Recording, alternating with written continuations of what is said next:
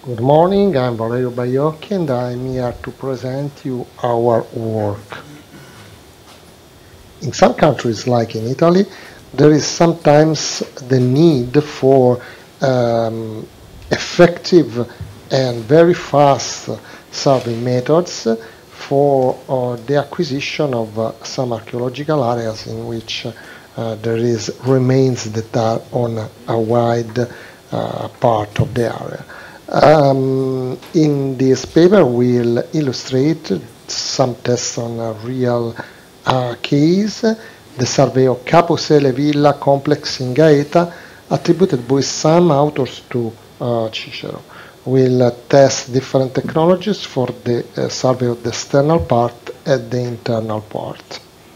Here on the left you can see the location of Gaeta, that is in the center of Italy on the Tyrrhenian Sea, and on the right all the area that was surveyed that you can see is on the sea. The villa that was surveyed is partly buried, but in a part there is also some indoor areas to be surveyed. Here we can see the two drones used. Here we can see the difference between the LiDAR cloud and the optical cloud by matrix, where we can see that the worst difference are on these two canopies that we can see here. Here we can see the differences between the two clouds, one made with matrice drone and the other with phantom drone. The first example is with the two clouds not calibrated one over the other, and in the second case with calibration. We can see that with calibration the fit increase. This we think may be due to an error in the height of the antenna of the RT Kappa GPS in the drone. Here are the two instruments that were compared from the indoor survey.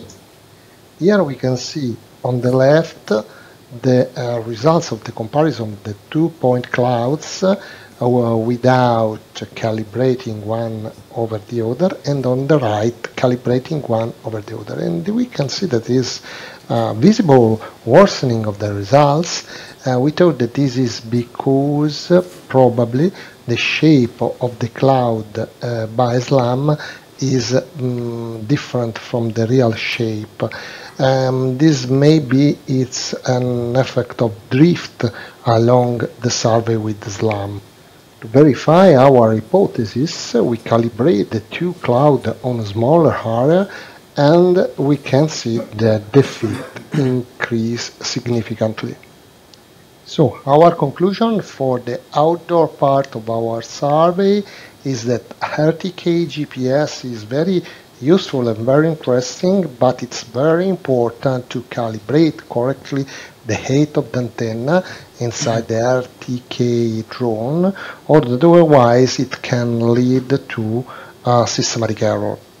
For the indoor part of the survey, we observed that surely the SLAM is more fast because it acquired the same area in minutes, while with the classical laser scanning we need hours, but it showed something like a drift along the survey, so it is important to have a ground control point network that anyway is needed also with laser scanning.